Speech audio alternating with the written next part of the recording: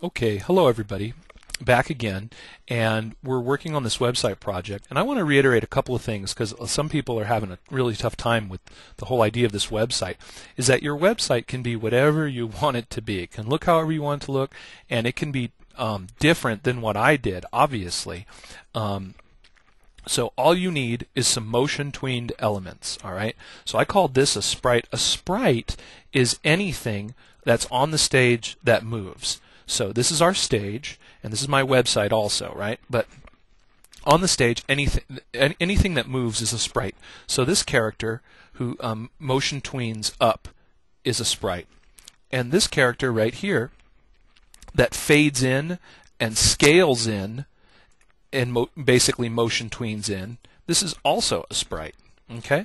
And then this logo that rotates and moves into position is another sprite. So right now I have 3 sprites on my stage. Okay, I've got 1, 2, 3, and they're all just different elements. Now, do you need to have a character like a person on your stage? Not necessarily. Do you need to have the page where you're going to have your text? Yes. And do you need to have a logo? Yes, you do. So you just need different elements that move in across the stage. It could be any kind of images. Just you need basically 3 images. The other thing that I want to point out is my images also have filters on them. So this is a movie clip, and if you look, the movie clip will have a filter on it. Let's see here if that's the case. In this case, it doesn't. This one does. If you click on this one, you'll see that I have a filter down in the property window. A glow filter is on the movie clip. And what I can do is also on this one, this page element, I can also add filters. And there's going to be an assignment where you're going to have to put filters, use filters with your website. So get ready to use those. Okay, so that's it. And then the other thing I've got is some background elements. I've got a picture back here in the background folder that has that was a bitmap that was traced into a vector image, right? And that's this one right here. Okay, let me unlock it. This one right here was a bitmap image that was traced into a vector image. And then behind it, I've got another movie clip that is a linear gradient that animates back and forth. So I've got 2 things in the background. So if you want to talk about how many sprites are on the stage, I've got 1 oscillating linear gradient. I've got 2, another sprite, that's this picture. It doesn't move or anything, but it's there. I've got this page element sprite, the character sprite, and the logo sprite. All of these things basically come into existence, and then we get to our home page. And on our home page, we see the word home here, and we've got some text here. Okay? Right now, we're going to add the code that's going to make this whole thing work. So to do that, I'm going to need another layer. So I make another layer on top. All right, right here. Okay, and I'm going to need to put some keyframes on this layer. So I made a new layer. I'm going to name this layer Actions. This is for my scripting that I'm going to use that's going to basically control the movie or control the website. And I'm going to put one, after this logo pops in, this is where I'll put my first one. Keyframe right here. I hit F6. Also, I'm going to put one right above the home label, F6, the about label, the gallery label, and right above the contact label, and right above this video label. So I've got keyframes on a new layer that match. And basically what I want to do is, on the home, about, gallery, contact, and video, I need to put stop actions to stop our movie so that we stop at the home page.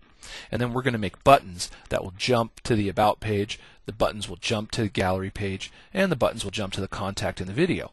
So what you want to do is click on that empty keyframe, not both of them, just the one on the Actions layer, and you want to open up your Actions window. So you're going to go to Window, Actions, or F9, and it's going to open up this action window. And I'm going to make it a little bit smaller so you can see it.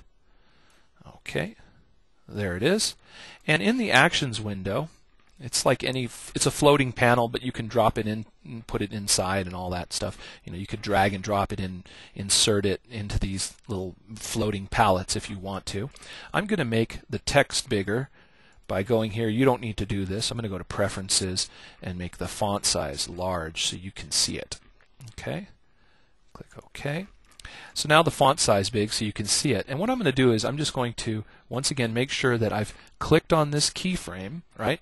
When I've done that, when I put the actions in, this needs to say actions frame, okay? And that's really important because if I click on an item on the stage, like the word home, actions no longer says actions frame. Right? And the other thing that you need to make sure is that we're working with ActionScript 1 and 2.0. Now, if you haven't changed your document yet to ActionScript 1 and 2.0, then this will probably say ActionScript 3. And we don't want that. We want ActionScript 1 and 2.0. So to properly set ourselves up for ActionScript, I'm going to go to File, Publish Settings. I'm going to go to Flash, Publish Settings, and I'm going to make sure that ActionScript version is set to 2.0. Now this is an easier version of ActionScript that is going to be a lot easier to work with when we're first learning. We could always change it to 3.0 later. Rich Shoup is going to work with ActionScript 3.0, so maybe we will change it to 3.0 in a bit, but right now 2.0 is easier, so we work with that. So I got that set to 2.0, click OK. So now in the Actions window, you should see ActionScript 1.0 and 2.0.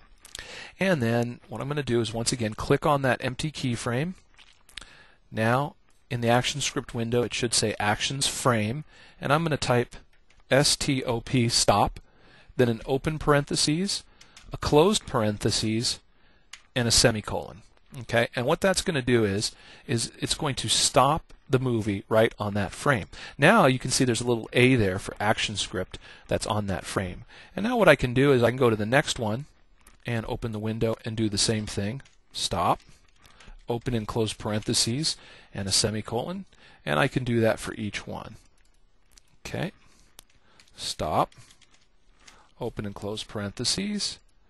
And it's good to get in the habit of doing that. The other thing you could do is you could also right-click on this keyframe, copy frames, and then right-click where you want it to go, and paste frames. And I'll do that here, and paste frames. So now I have an A on each one of these keyframes, which will stop the movie at the individual frames. And if I hit Control-Enter, you'll see now there's my movie.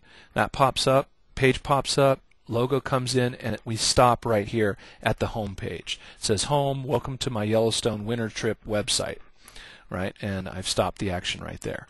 Now once again, your website can look however you want it. You just need to have 3 items animating to begin with, and you need to have the background elements that I talked about, except you can make them look however you want. And if you have ideas, let me know and I'll help you make them. Okay, so now we have our stop actions in place. The next thing to do is add some buttons that will jump us to the different and jump the playhead so that it stops on the different pages. And what I mean when I say page, what I mean is a keyframe where there's text. So I'm going to look at each one of these frame labels.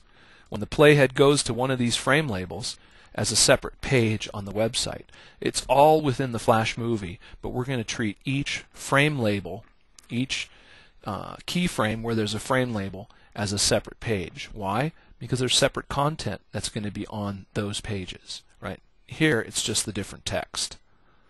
Okay, we'll see you in the next movie when we make our buttons.